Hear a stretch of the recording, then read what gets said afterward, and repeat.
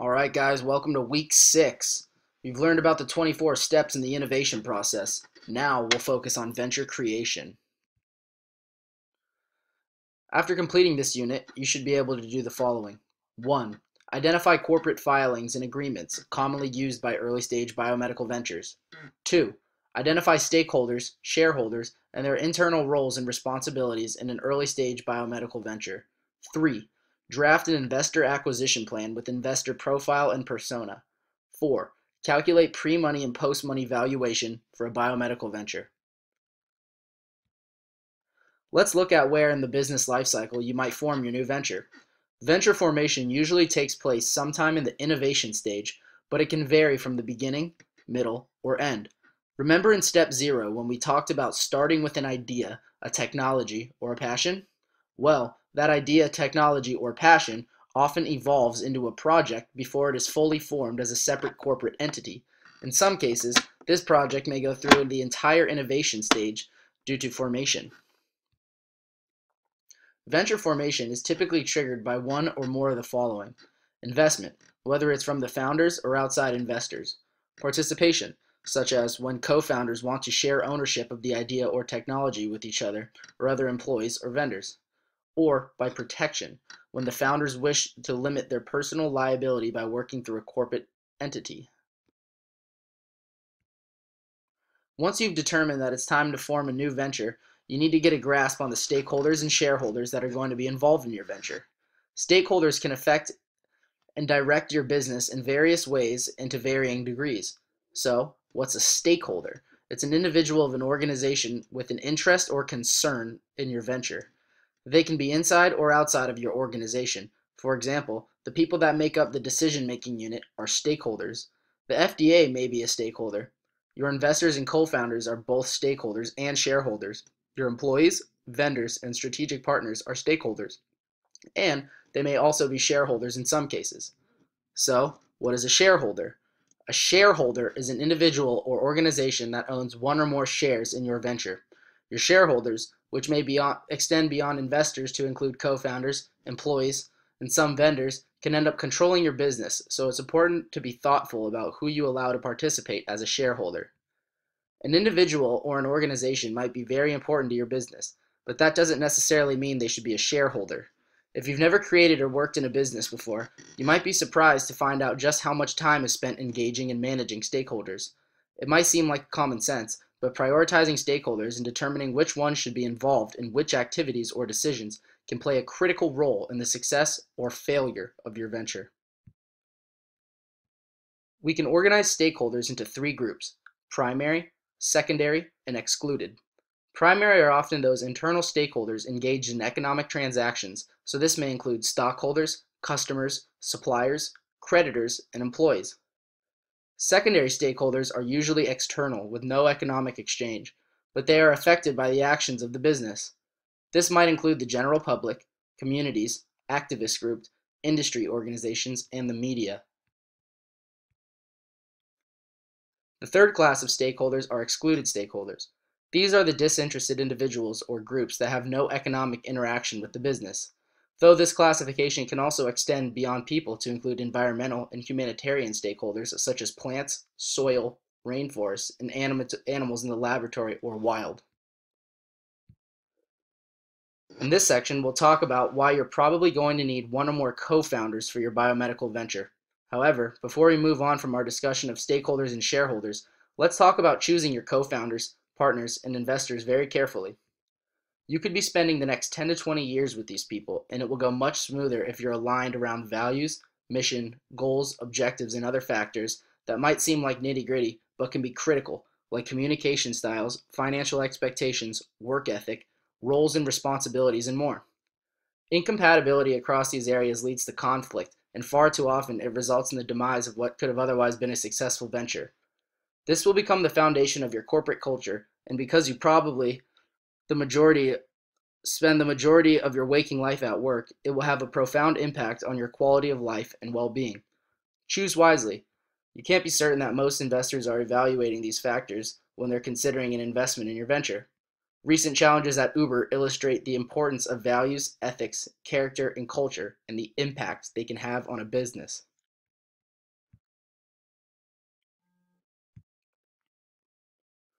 Entrepreneurship and venture creation is a team sport, especially if your venture is biomedical.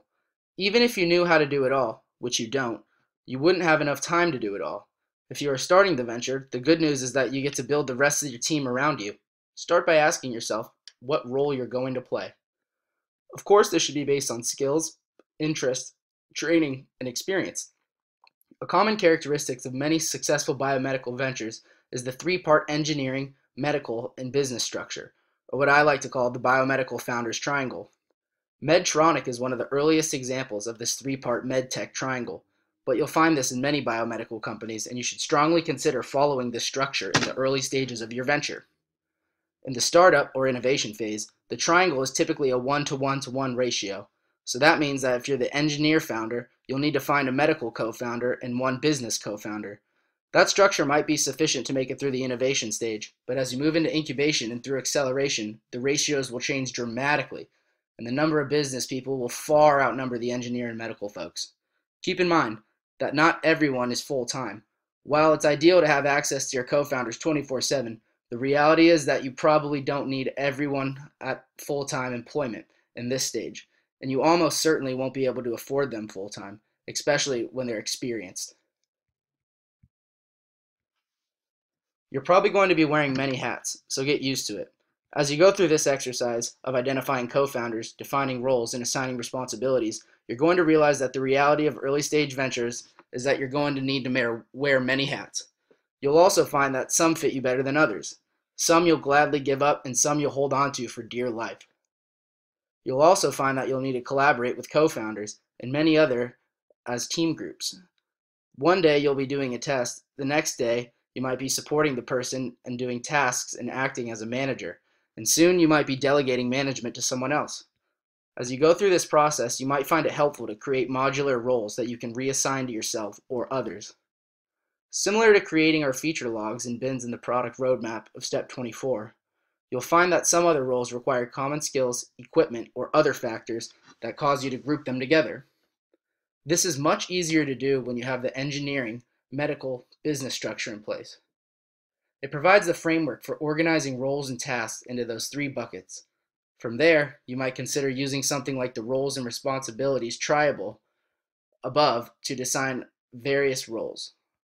To continue with our earlier example, if you're an engineering founder and looking to shape the business role as you seek a business co-founder, you might start grouping functions like capitalization, sales, marketing, and business development together and assign them to that new co-founder.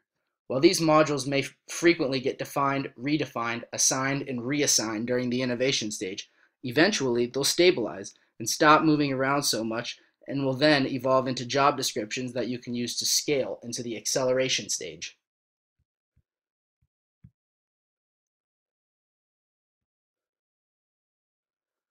Co-founders are one layer of your organization, and you may need to go through a similar process with potential board members, advisors, management, and team members. Once you've figured out who you need on your innovation team and what they're going to be doing, it's time to figure out how you are going to engage them. Are they going to be full or part-time? If they're part-time, how many hours is that? Or are they on board just for the specific project? Are they going to be employees, independent contractors? While employment agreements and independent contractor agreements are common in organizations at every stage in the business life cycle, you'll need to figure out which is appropriate for the relationship you're creating, or your attorney will need to help you. There's still a lot of questions to answer, and often this is a negotiation process between co-founders and often their legal counsel. It might be helpful to agree upon and document the general terms of the employment agreement or independent contractor agreement before engaging in legal counsel, but every situation is unique.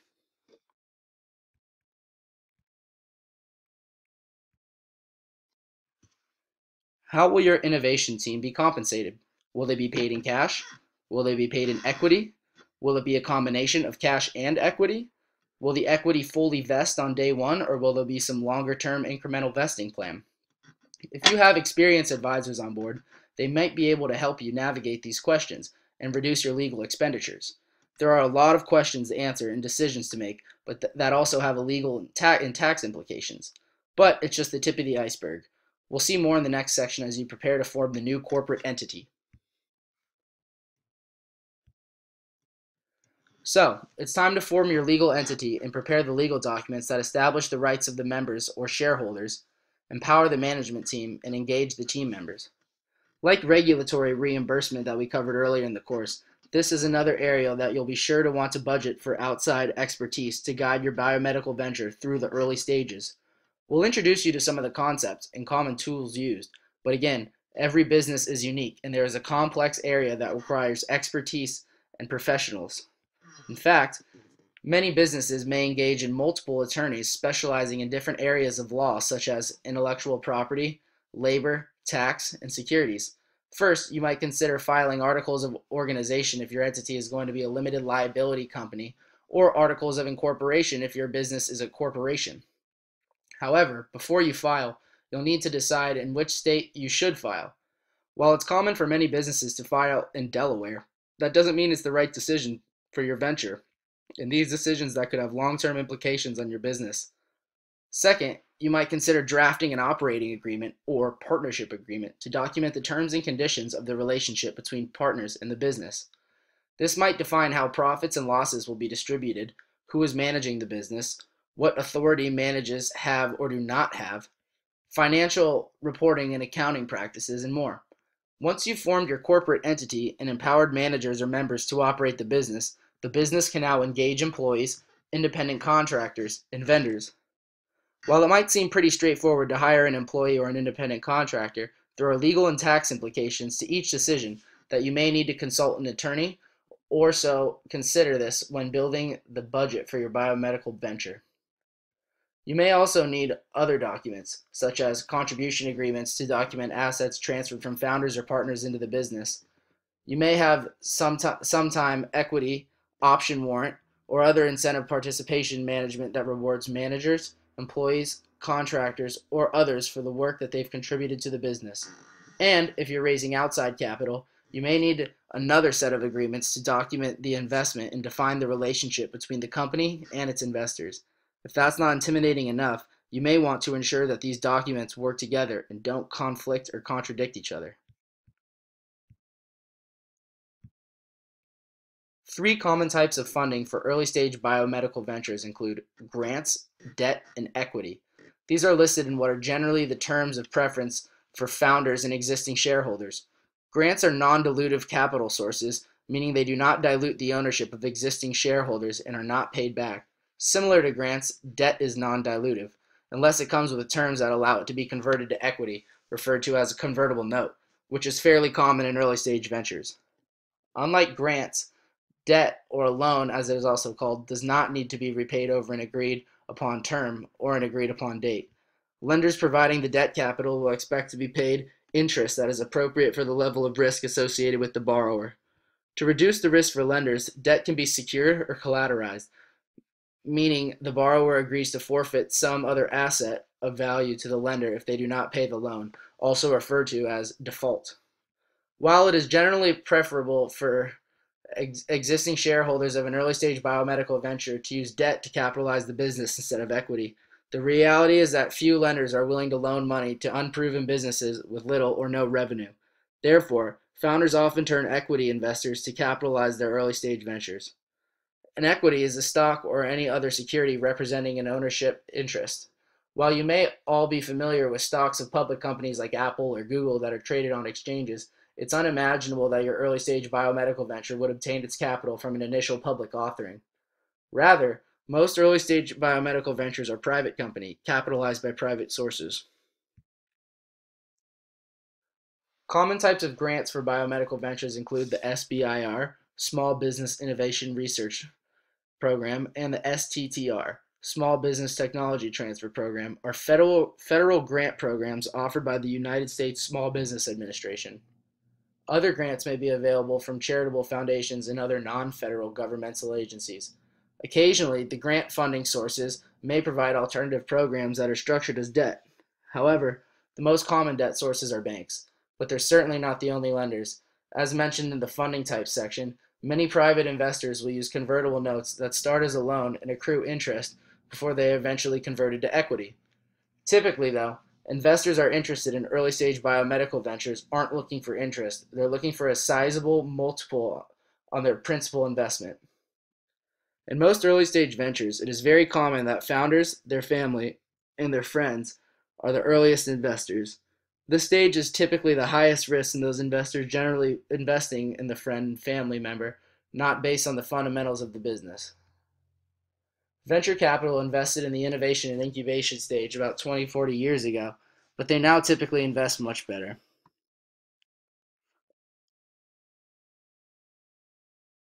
Or at least they did for a period of time. Most angels now have moved into the late incubation and early stage acceleration. Corporate venture groups are typically investing around the same stage as other venture capital groups, if not later. Finding capital for early stage ventures is difficult, even more so for biomedical ventures. However, it's not impossible, and recent changes to securities laws have made it possible for these early stage ventures to raise capital from an untapped market of non accredited investors. However, the scale of securities is heavily regulated and complex.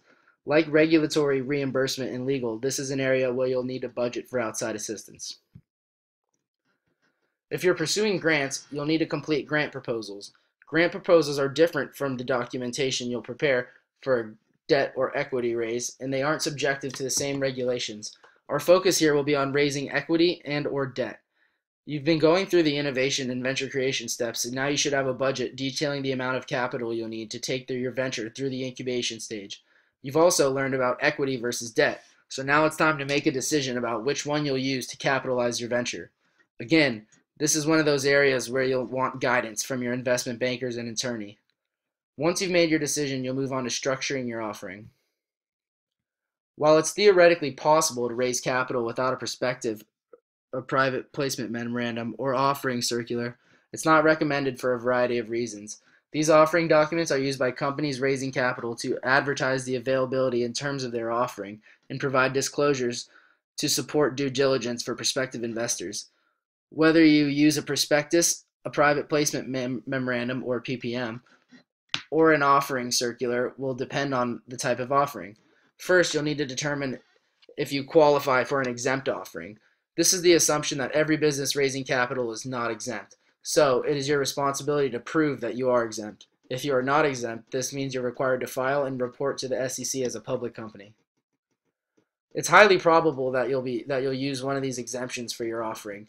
Keep in mind that exempt doesn't mean that you'll be exempt from the following rules of the Securities and Exchange Commission. It simply means that you're exempt from the filing and reporting requirements for a public company. Remember, the assumption is that every business raising capital is not exempt. So it is your responsibility to prove that you are exempt. Even if you qualify for one of these exempt offerings, you may still need to file your offering with the SEC. Here is an excellent table from the San Francisco law firm Morrison Foerster that compares the various exempt securities offerings. The table highlights a few of the key characteristics that can be used to compare the offerings, including dollar limits, issuer requirements, investor requirements, filing requirements, and resale restrictions. Based on everything you know about your venture to this, including its capital needs, which exempt offering do you think would best fit your venture at this stage? Remember, these steps aren't always sequential. What you learned in this section about investor acquisition might cause you to go back and revise the type of offering that would best fit your venture. That's okay, it's part of the process. So you've already learned how to segment a market. In step 1, designing your innovative product and business, you learned how to pick a beachhead. In step 2, build an end user profile. In step 3, calculate the beachhead TAM. In step 4, create a persona profile. In step 5, identify your next 10 customers. In step 9, determine your customer's decision-making unit or DMU. In step 12, once you realize that the opportunity you're offering investors is also a product, an investment product, you'll see how you can apply what you've learned in all these steps to create an attractive investment product for your target investor. Seems like a lot of work, huh? And it is. Most entrepreneurs aren't willing to do it, which contributes to the low rate of success in raising early stage capital. Investors are shopping for high quality investment opportunities that fit their investment profile. It's up to you to communicate the key information quickly and concisely so that they can determine potential fit. The default answer is no, and it can be a long path between a maybe and a yes. It's best on both sides if investors and issuers raising capital can quickly move to yes or no.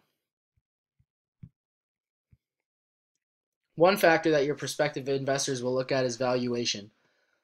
Valuation is the current worth of your venture. We don't dive too deeply into the art and science of calculating valuations here, as there are numerous complex methods, and at the end of the day, valuation doesn't always match market value. The amount a buyer is willing to pay or the amount a seller is willing to accept is what's most important.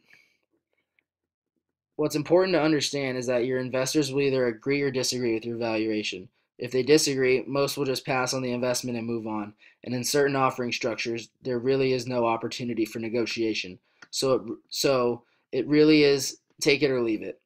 Think of valuation as pricing your venture. If you price it too low, you're leaving money on the table. If you price it too high, your investors will pass. As you're preparing to capitalize your venture, you'll want to be familiar with the terms pre-money valuation and post-money valuation. Pre-money valuation refers to the value of your venture before the investment. Post-money valuation refers to the value of the venture after the investment. To avoid arguments, our current value and simplify the investment process. It's not uncommon for investors to fund early-stage companies without a current valuation. In these cases, the valuation will be set in the future as a discount to some or later offering.